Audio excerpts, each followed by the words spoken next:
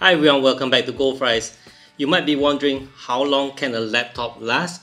Well, I have a laptop here that is about 15 years old now, well almost 15.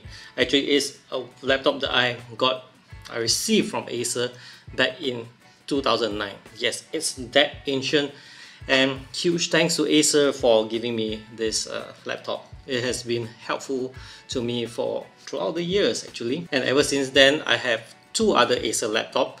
One that I won through a lucky draw, another one is yet another gift from Acer. So huge thanks to Acer.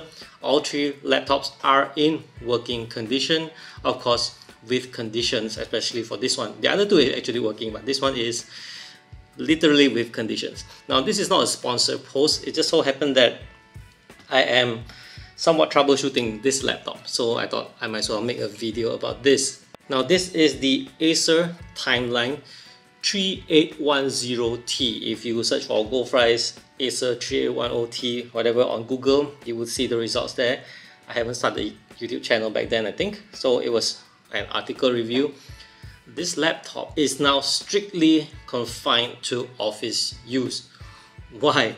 Because the battery holds no charge, the plastic on the hinges are broken, the keys are still okay with just a few missing keys from accidents and whatever that.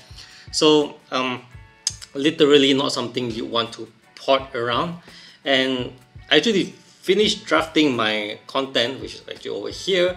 I've actually drafted my content just nicely, and then the screen was working then, and I shifted it over to the recording scene over here, and now the screen does not work. Though the Windows power on sound is still there, and the green sound, well, that's because it's still on Windows Vista. Yes, it's on Windows Vista. There was a time where it turned sluggish, so I upgraded the hard disk to SSD, and also the fan sort of broke down, it was noisy, so I disabled it. So it's literally running in fanless mode. But there's no problem because this is a strictly office use PC, mainly for accounting stuff, and it's been running literally every day for past decade or so. And you know what? The reason it's still here because my accounting software is tied to the system, and it's really difficult to, I wouldn't want to migrate just yet, although I'm looking for different solutions now. I'm actually looking into it before everything goes haywire, but overall it's still working at least. Now hopefully it's just still able to output this display, but overall, yeah, that is what it is right now. And you might be asking, why does a laptop go into this kind of condition? And believe me, this is not something out of the ordinary, because every other laptop, they will not be using metal for the build. That will be very heavy and expensive. So typically the build is plastic. And what happens with plastic over time? They degrade. And you know, the hinges on laptops, typically they are screws that hold on to some metal parts that hold on to the plastic parts. So as you move the screen, you open and close the lid, through time, through the years, eventually you will reach a point that it cracks, it breaks. Now over the years, I have also serviced laptops from other people, and believe me, I see the exact same thing.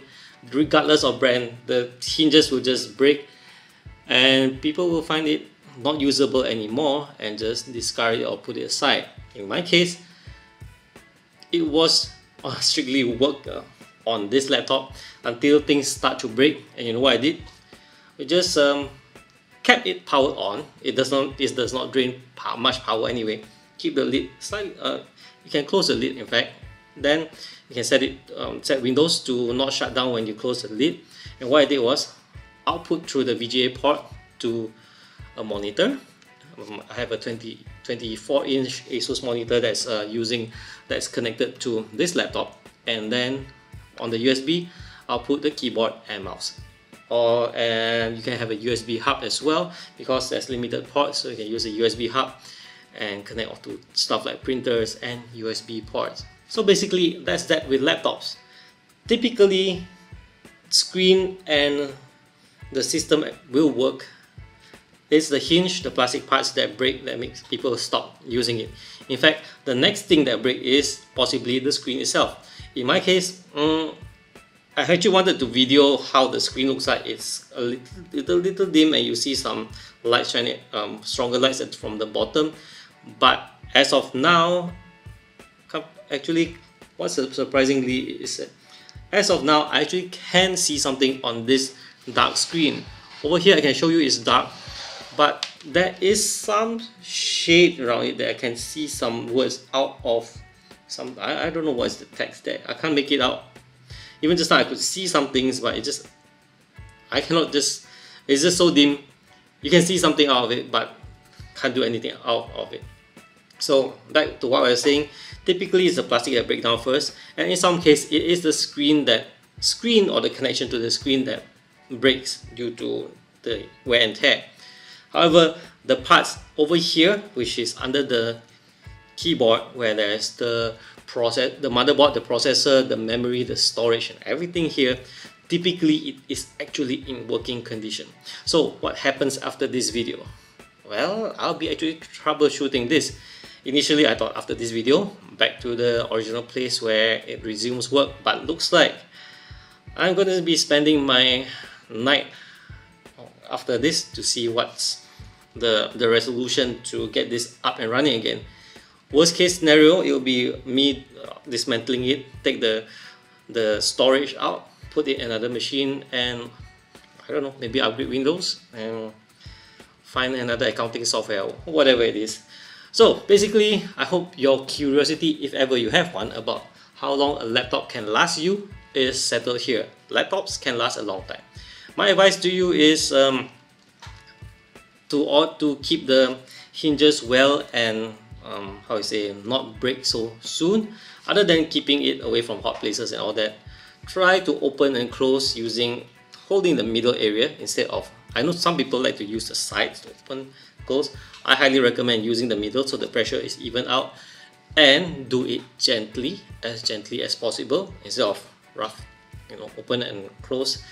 So with this way, you balance out the pressure and minimize the pressure on these elements, prolonging the life of it. And also, yeah, for the wear and tear of the internal stuff. That's it for this one. I hope you guys enjoyed this video, and I'll see you guys in the next one. Bye bye.